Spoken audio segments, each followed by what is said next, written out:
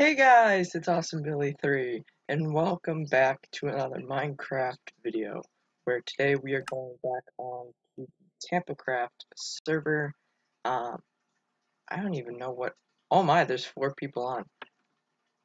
Wow, okay. I don't even know what episode we're on. Hold on, I need to go check that. Oh my god, it is episode 10. Hey.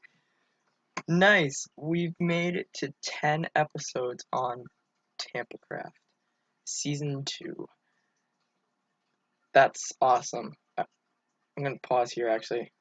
Oh, never mind, we're good. Oh, hello. Hello. I like how they all chose the same the same like version of greeting, like hello. They all said hey. That's kind of strange. I paused. I thought I was in a different spot where I logged off and didn't want to be there on camera. I wanted to walk up and show you guys. Not much has happened. I actually took like about a month's break from Tampa, let alone from playing any game for that matter. I was actually I was kind of in a low. I kind of felt depressed for a bit. But I'm much better now. I did, however, it was a week ago. I did do a video. I was feeling alright then, but I mean, other than that, I wasn't really in a mood for playing games. So, but we're back. So I hadn't been on since the Halloween special, which was back on October 16th, I believe, yeah, it was Saturday the 16th, I believe. But I've been on since. I've been on a couple times, recently. So nothing really has changed in the house. Not much at all, actually. I haven't really done anything, because technically the house is sort of completed. The only thing I will be doing is I can't put it. I was gonna start preparing for Christmas. I actually thought, oh, I could put a huge Christmas tree in here. I totally forgot there's a chandelier in here. Unless I could put it up against, like, say, this wall over here. That could work. I don't know. I was gonna put a huge Christmas tree in here for Christmas. But that might not work now, because I got the chandelier. Chandelier might have to come down, which is fine. It's easily rebuildable. That would probably take maybe like 7 minutes to build it. Alright, Samlin, wait. Oh, alright, Samlin didn't. Alright, because Samlin's AFK. Whoa. So I was working on something actually, and it's over here. I'm gonna exit out of YouTube on my phone. I don't need that open anymore. This hallway feels very dungeon-esque and spooky and not comforting or welcoming. So wow, I've actually never noticed dodging space while walking out of here until now. So I've been building something. Now, I think I said in a past video when I was doing the house tour sort of thing that I wanted to put a boat and a pier out here. Well, the boat, I don't know if I'm going to do the boat anymore because I did something that's much cooler. There's a huge plane out here. Oh, perfect, it's turning nighttime. This, why? What you guys up to, huh? Oh, there's a third one. Is there more? Is it like a clown car? Are there more of you? You're kind of harshing my vibe here, not gonna lie. I don't want my Rick Astley. Wow, the lag on that arrow. Ow!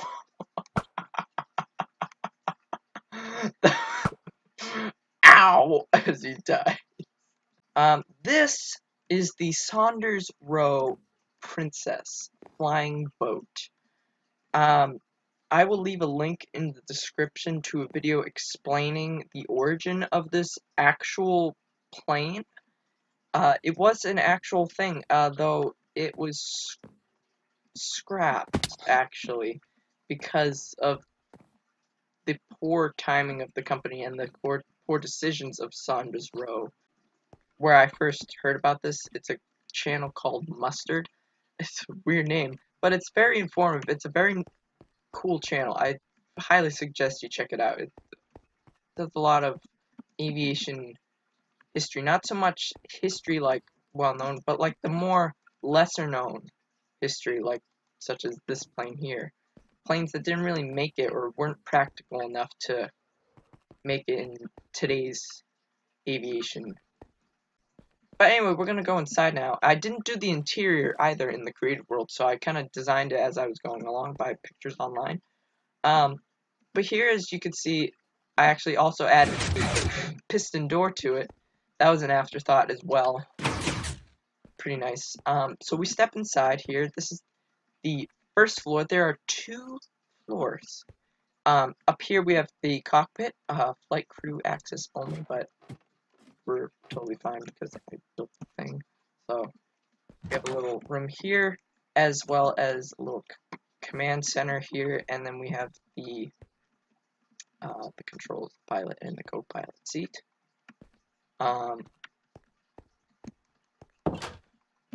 Now, mind you, since it's shorter, the plane is shorter, also it's not as big. I couldn't fit all the rooms. Now, if I made this even bigger, like giant size, and made it more detailed, like the outside of it, I would probably have been able to fit all the rooms. There are supposed to be way more rooms to this. But, here we have like a little bedroom kind of thing. There's only 2 of these that I was able to build. We come in here, there was an actual bar in the plane, on the plane itself. So we have a bartender here, he's cleaning a glass. What'll it be? We got a couple display things. Basically just a water bottle, of instant health, 2 potion, and a splash fire resistance. I guess we'll continue this way. We have a little storage area. I don't know if that was an actual thing here, but it kind of looked like that these, in like the picture I used, that these were like little cubbies. So instead I made a cubby hole behind it. Here we have another kind of sleeping quarters, the luggage hold. The designs, the blueprints that I found didn't actually show there being a luggage hold, but the video, I think it was in the video I watched, it did say that there was a luggage hold in the back. But here we have a spiral staircase. Now there's supposed to be 2 spiral staircases, as well as 2 different areas, actually an upper and a lower, and then 2 more of those, but more spaced out, of actual like a passenger area. But here we have like a little like restaurant, like dining area. And here's like the kitchen. Now, through this door was actually supposed to be access to the interior of the wings. Yes, there was enough space inside the wing for technicians to actually go and like work on the engines while the plane was flying. It was that spacious, but I didn't include that because of blank space.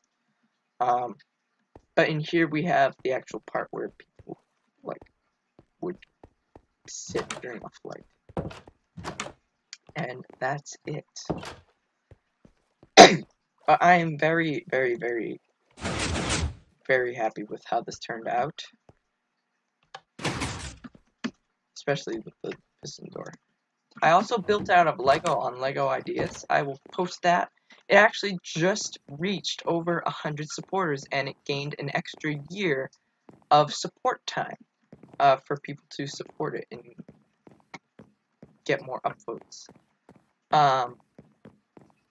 Which I'm very happy about, because I believe the reason that happened, it was actually at 57 yesterday, 57 supporters, because it's the second Lego design that I actually designed and upload to the website. I just realized my, oh, never mind, they are on. I thought my creature noises were turned off. The first design was of a 1954 Mercedes-Benz 300 SL Gullwing. Fantastic car. So far as today, it has 82 supporting votes. But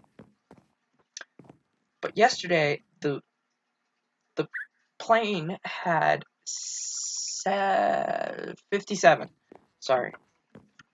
And I got a notification from the Wintergarten Discord saying, because I was posting pictures of it as I was making the different designs, saying that it was picked as a top 5 editor's pick from the Lego board as for the newsletter under top 5 for product ideas that are under 100 supporters.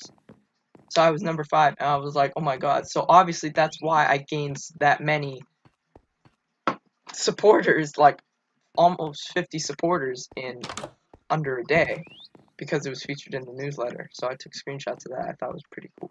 So if you want to support that, I will leave links in the description to both of those product ideas to my Lego ideas page if you would like to support that. Which it would mean a lot if you did. Anyway, I do have a few things I still have my to-do list. I have a mini game that I've been wanting to build that I was actually thinking of building in the shopping district, but I'm pretty sure I'm gonna put it in the shopping district still. Is Mumbo's storage auction. It was somewhat of a mini game he had built, I think, on season 6 of TampaCraft. And it's basically, it was like Storage Wars, if you've seen any of those kind of auction shows. So, I think that's the thing I'm gonna work on. Okay, so funny thing, I don't have any dirt. But I know a place that has dirt. I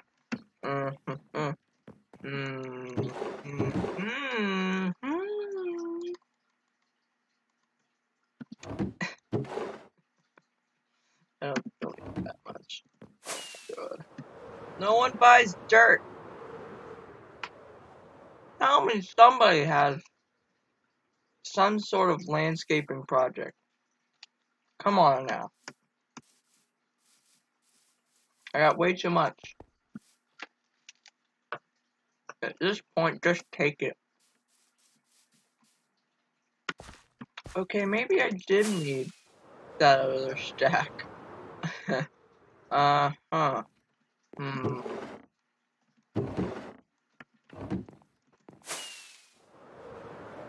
I'm sucking on a bar. A mini bar. Pretty good. I like the flavor of chocolate on the outside as well.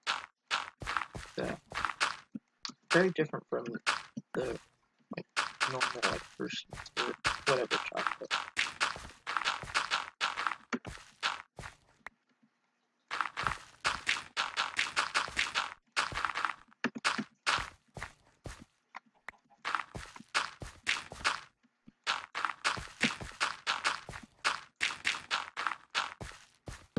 And done. And raining.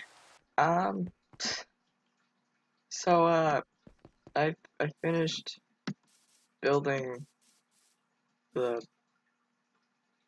thing I was building. That's not good. That's Creeper City. It's actually the next day. I finished it last night, the building. I actually was stuck for a while, so I stopped recording because I needed to figure out the redstone aspect for for the mini game. Oh, he started following me. Nope, sorry. Rick Astley gave you up and let you down. So the mini game is actually it's actually called Storage Wars, as you can see. Don't mind the off-color E made of wool, as well as the weird looking G. Just don't ask. Or how it's off. Just ignore it. Just ignore everything about it. Everything's off center and whatnot. So only the front part of this storage this storage place. Only these four are actually the mini game. The four in the back were an afterthought after I'd already built the frame of this, and I'm like, we only need four in the front, so these ones I can actually open and show you. They are empty, so I can show you how the thing works. So basically, you press the button, and you get a quick look inside before the door then closes up again. And then that's it. You can only press the button once. And what you see is what you see, and then you place your bid on the storage auction. So basically, Mumbo Jumbo built this back on Hermitcraft Season 6. So I kind of went off of his rulebook as well as somewhat of his design. This is a different door design, actually. And a different, like, relay setup as well to have the door close automatically as well. So here are the rules. Welcome to the auction house, where every so often we will hold a bidding war on the storage containers in front of you. Here are the rules. 1. Grab some paper from the barrel and rename them to your IGN. 1 paper is equal to 1 diamond. These are your bidding tokens. Rule 2. The units that will be available for bidding will always only be the 4 in the front of the building. Pressing the button found on the ground to the far right of the door will open it, hence right here, far right. You're not allowed to go inside, you're not allowed to open any type of container inside the unit, and you're not allowed to break anything. Doing anything above may get you in a heap of trouble with me. Rule 3. After pressing the button, the door will open for a brief period of time, as you saw around back, allowing you to survey the contents of the unit. Once you've pressed the button, that's it. You're not allowed to press it again. Hence, what you see is what you see, and that's all.